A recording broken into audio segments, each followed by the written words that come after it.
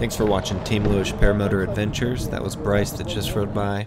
I'm Clint Decker, and this video is of my first touch and go, and I ended up doing a touch and go into a foot drag, and Bryce did his first reverse launch. We usually don't do very many reverse launches out here.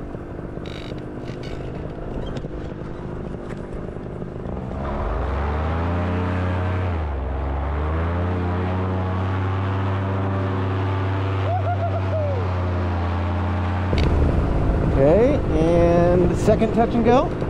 Ooh.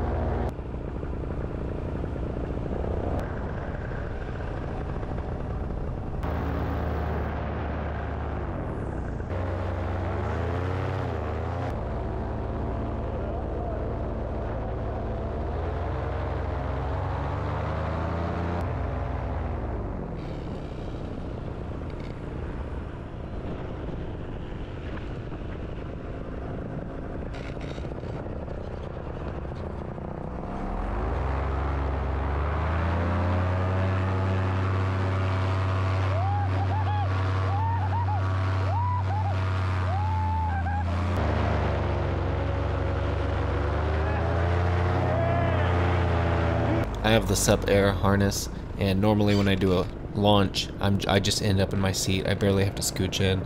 But I noticed when I did a foot drag directly after launch, I completely come out of my seat, and it was much harder to actually get back in. That was like the first time I ever had to actually try to get into that harness.